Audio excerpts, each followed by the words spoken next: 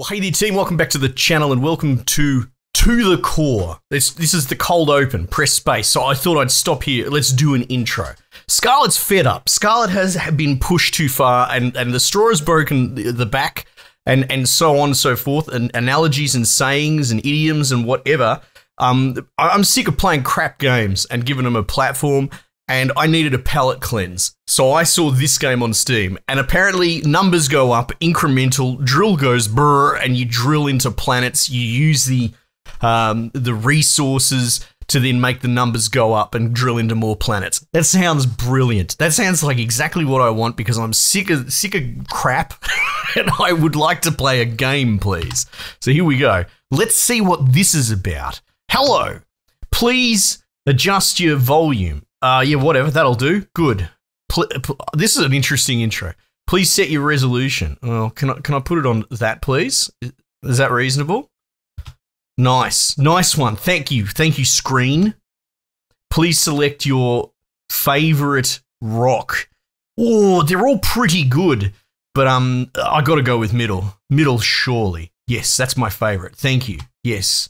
You are ready. Am I? It's a statement. I am ready, actually. Your one sole objective, get to the core. All right. I'm an objective-based boy. I like being pointed in a direction. I'm kind of a drill in human form, if you think about it. To the core, play. Play. Let's go. Travel to a planet. Click on a planet and press travel. Go to shop. I've got no money, so let's not go to the shops. Let's go. What's this question mark? Let's go to this planet. Home. Strange, size 20, terrain roughness, a fuel per second one. We got iron, silicon, and aluminium, you silly Americans. That's how you pronounce it. All right, here we go. What's going on? I know it said adjust volume, but can I add, like, oh, it's on like, oh, okay. Hang on a sec.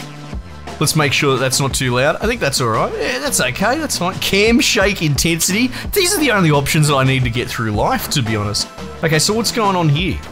Am I doing anything? Do I click? Go to the shop and sell the resources. Oh, hang on.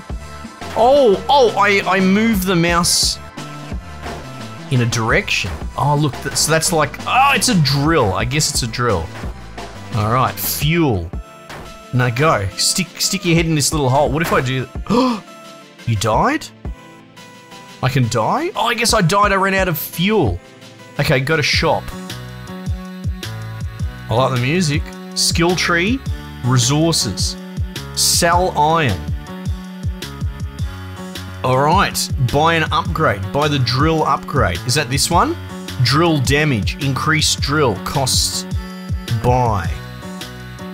Can I buy some more? I can. And then we've got question marks. I don't know. Okay, they're locked out. What about this? Ore extraction. Increased drop rate of blocks. Well, that costs iron, does it? Oh, these cost actual resources. Whereas this drill bit costs money. All right, let's go. Go to... All right, this is good. This is good, right?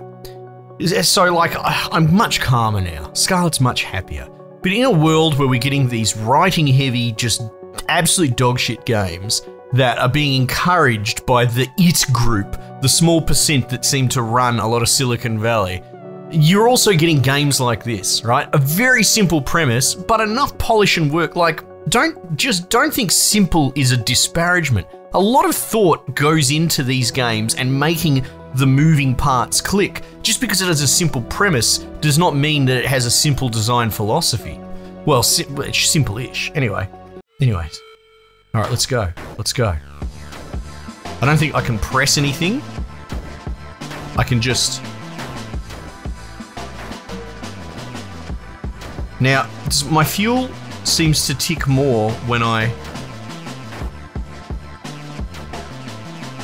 do damage. Oh, yeah, this is good. No, I want to go back there, man. I want to go back to my hole. Oh, I'm out of fuel. I'm not allowed to restart? I am allowed to restart. Do I get to keep my iron? I wonder. Oh, this is good. It's just engaging enough. Like, you want these people to write walls of text about, oh, I don't know, apparent racism in Baldur's Gate. You know, these people have these opinions. Why don't you write about the nuance of engagement theory and making an incremental game just engaging enough to make the brain squirt out the chemicals that make you go and make you feel better about your life, right? This is good. All I'm doing is pointing the mouse towards the thing and it's getting knocked around and flogged around. And it's engaging. It's enough. It's enough for someone who's not perpetually online and like, for someone who plays games for a living, I'm surprisingly not addicted to them. Enough is enough. Okay, what's going on here? So increase drop rate of blocks. That sounds pretty good. Let's do that. Buy me 1,000,000 of them, please. And what's going on here? Increase fuel tank size. Oh, why is that red? I don't know. I don't know. Silicon plating. Armor will block some damage. Oh. Allows you to see level 2 planets. So, I can only see this level 1 planet. Oh man, this is crack. This is exactly what the doctor ordered.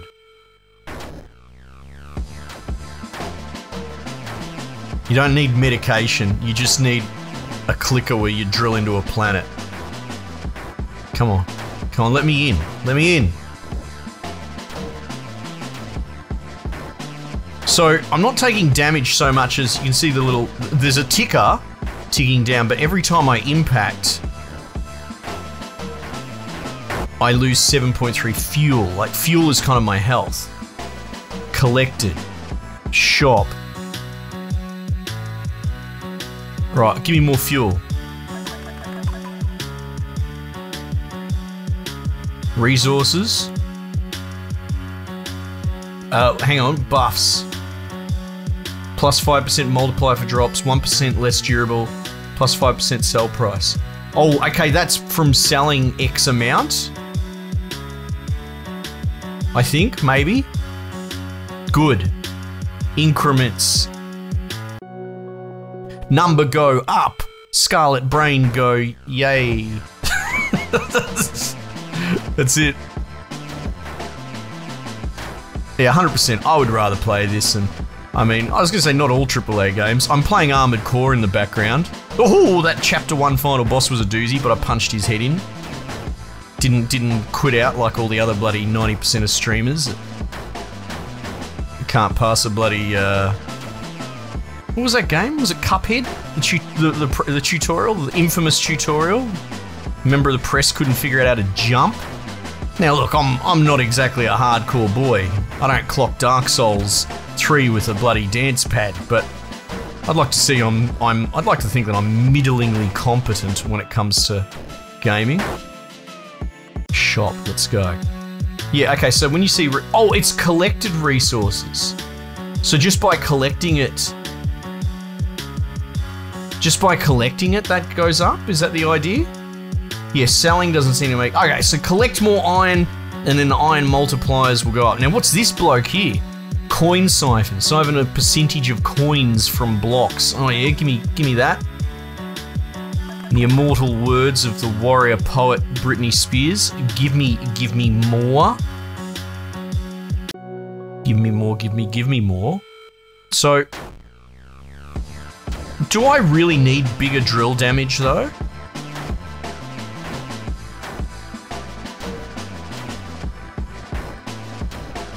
Is it making a difference? Doesn't seem to be. If I just flog around while I'm in here, have a little bloody tantrum, I can get more value. I can do it faster. I can do the thing faster. Okay, shop. Increase drop rate of blocks. Let's do that. And then let's do that. Alright. And then let's go back. Let's go back. Look how much fuel I have. So it's going to be a slow start, but that's how incrementals go, right? This is, these things can take up like 3 months of your life. Yeah. And look, incremental adjacent. This is the world we live in, right? Attention spans have been changed for better or for worse. How many people can't watch a movie without fiddling on a phone at the same time?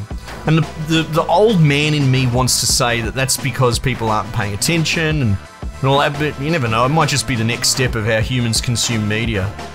I've heard rumours about setting up things like out of Back to the Future for watching multiple channels on a screen at once, that sort of thing, right? I wouldn't be surprised, to be honest, that might just be where it's going. So things like this are becoming more popular. Vampire Survivors was a blowout hit, and then because that's an idler at heart as well. And then you've got roguelikes as well. These shorter run sort of, you know, curated, do a 10-minute, 30-minute run. I've forever said that I think AAA should be going down the narrative, high production roguelike path. Returnal, to me, I really hope that informed a lot of the industry. Sorry, I'm using my hands. Keep playing, Scarlet. Keep playing. Stop clicking that. You gotta click that. And then I guess I could sell whatever I've got left. And Returnal, if you haven't played it, is actually quite brilliant. It's a AAA. It's got a narrative component, but it's ultimately a really solid roguelike with super high production value.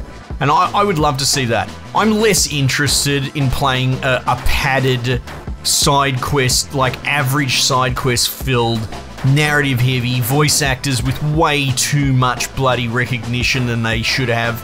I don't want any of that. Thing go for 12 hours, that it really should have only gone for a couple, but it was just absolutely bloated and padded with subpar gameplay. I would rather give me a roguelike and build your narrative around that. Returnal's done, the way Returnal's done it has been, I want that juicy stuff in the middle, man. Let's go.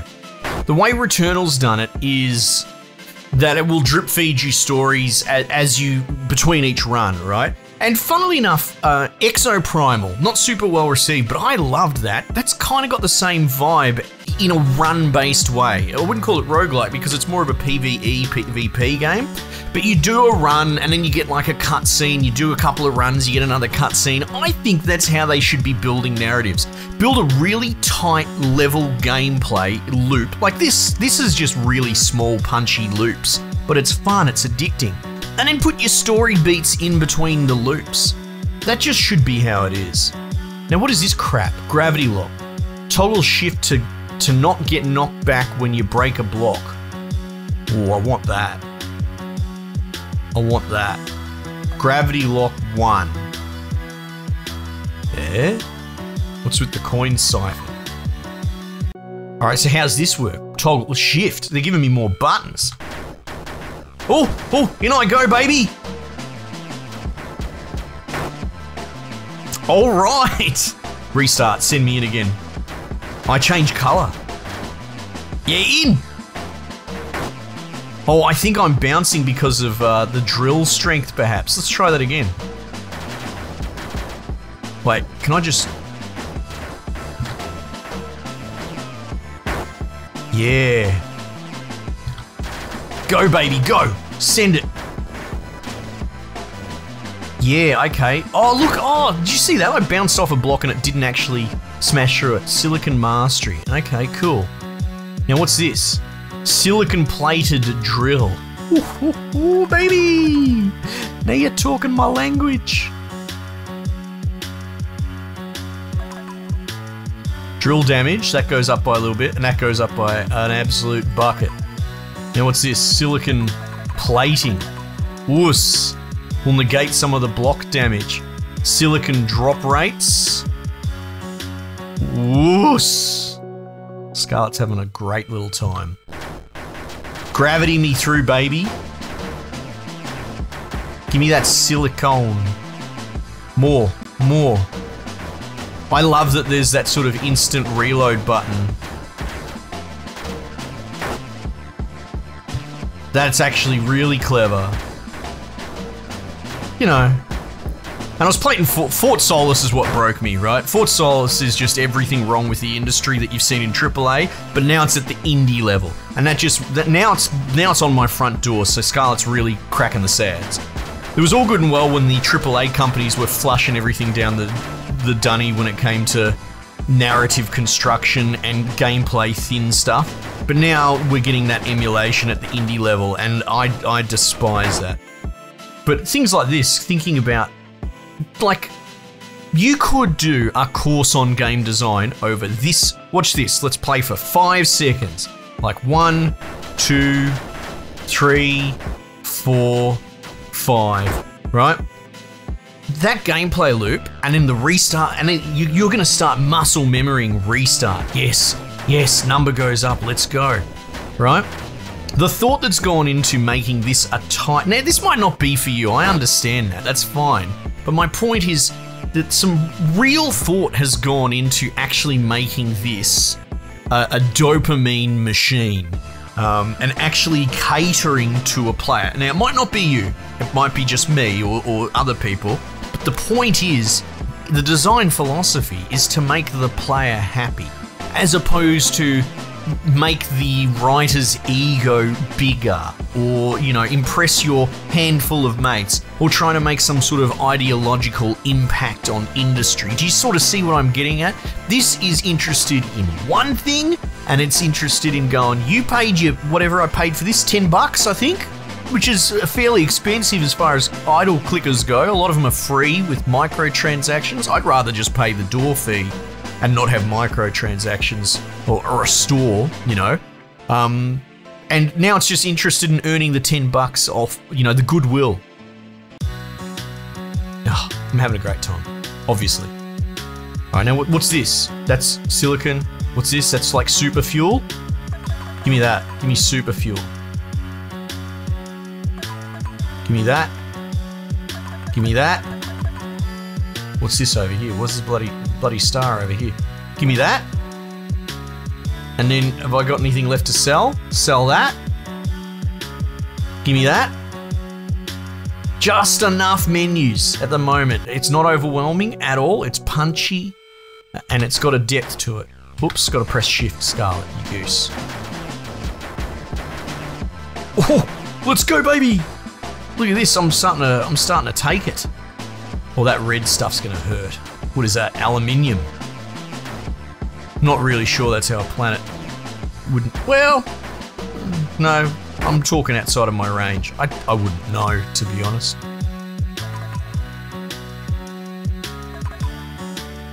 Oh, what's this? Recover a percentage of block health as fuel? Oh, that's cool.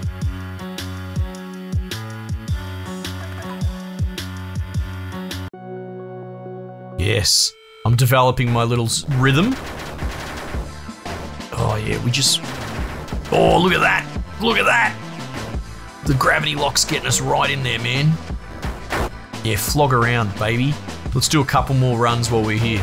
Yeah. That screen shake is good. It helps. It makes the dopamine pump harder.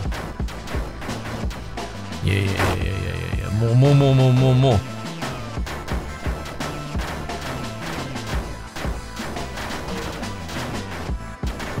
What happens when I get to the core? I need to know. Alright, shop.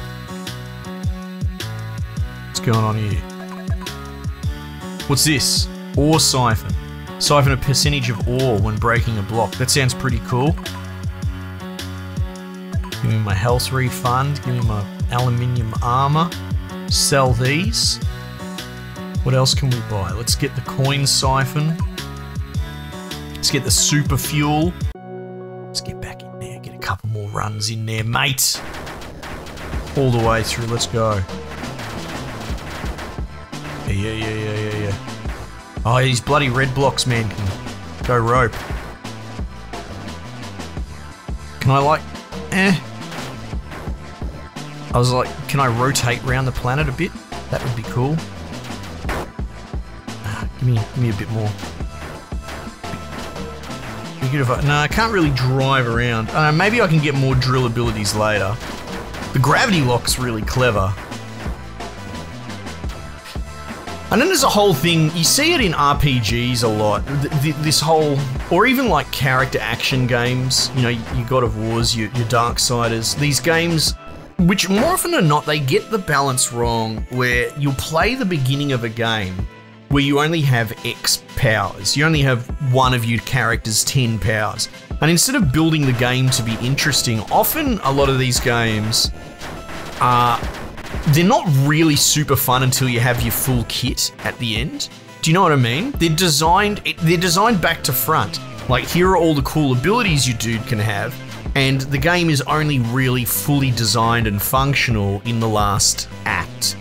As opposed to, you need to design the first act of the game incredibly different to the way you design the final act, and you have to design it around the powers that your character has. So it doesn't feel like you've got it doesn't feel like you're playing an underpowered dude and you're waiting for the game to get good. You've got like 1 or 2 powers and you're sitting there going, oh, this is really good. And then when it gives you a new power and all of a sudden you can zipline or some crap, and then the game basically changes. Why I'm talking about this is, even in this, they've got it right, where you're just bouncing against the edge and it's like, oh, okay, I get the nuance of steering against the block, like this. That's how the game started, what, 10 minutes ago? And then now we've got this gravity lock thing, which is just sort of drilling through those layers. Like, it's actually really well designed as far as, you know, you can almost not remember not having the gravity lock, right? But when you didn't have it, the game worked in its own right. Does this make sense? Anyway, it's a good game. It's solid. It knows what it's doing. I mean, it's probably not Game of the Year. I know I'm sort of excited, I'm kind of gushing about it, and obviously a lot of that's heavy bias, the fact that I'm mid-bloody 2023 gaming industry crisis. And I guess we'll see. I guess we'll see when bloody Starfield comes out. Everyone's going to play it, everyone's excited. I think a lot of people are trying to pretend like it's not going to be a broken Bethesda game. Like, it's going to be broken as anything. We're going to be clipping through walls and falling through the world and crashing every 15 minutes, just like every Fallout game ever before it. But they're all still pretty good. So I'm going in, I think, with my eyes open. I'm expecting it to be an absolute mess, but still really cool. And I wouldn't even call myself a huge Skyrim. I played Skyrim through once, like I completed it all, but I never played it again. And the Fallout game's pretty good. I really like Fallout 4. I played a little 76 after they fixed it. It's not bad. It kind of feels like you're doing a guided tour sometimes, the way the narrative's constructed. But space, man, that's my jam. So Starfield's going to be good, but it's going to be a mess.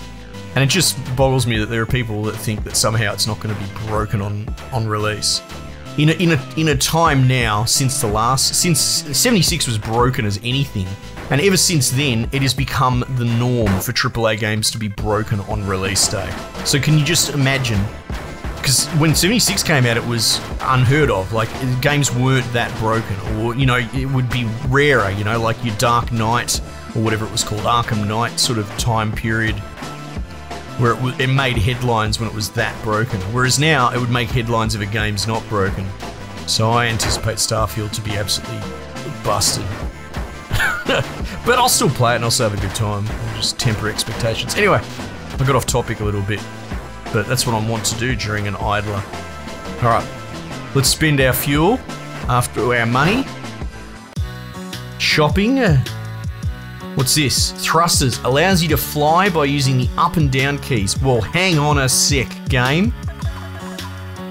Now you're just spoiling me. What's this? Coin siphon. What's this? Ore refine. Give me fuel. Give me armor. Give me money. Give me more. Alright, let's see what these thrusters are about. I was just about ready to bloody finish up. I'm using... Wait, was it up and down with the arrow keys? Oh, it's... Oh, WASD. Oh, WASD. Look at this.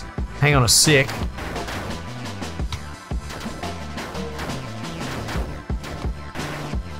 This is interesting. This is giving me a little bit more to play with.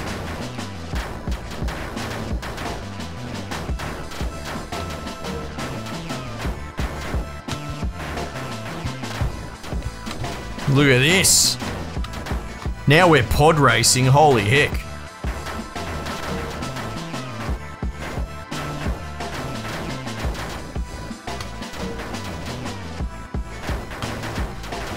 So I don't have left and right, so I sort of have to carry that. Oh, hang on.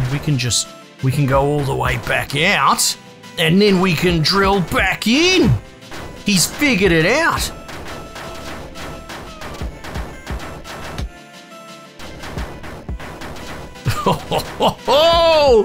We mowing the lawn now, baby. Look at this.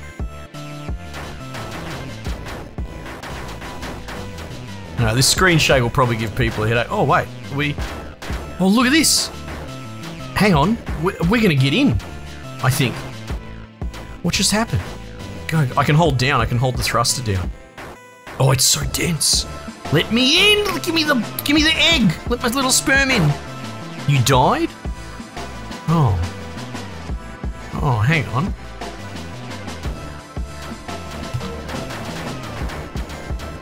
Go. Go. Go.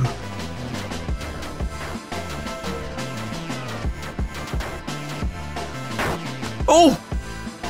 Oh, okay. Maybe I'm not ready for the core. Anyway, cool.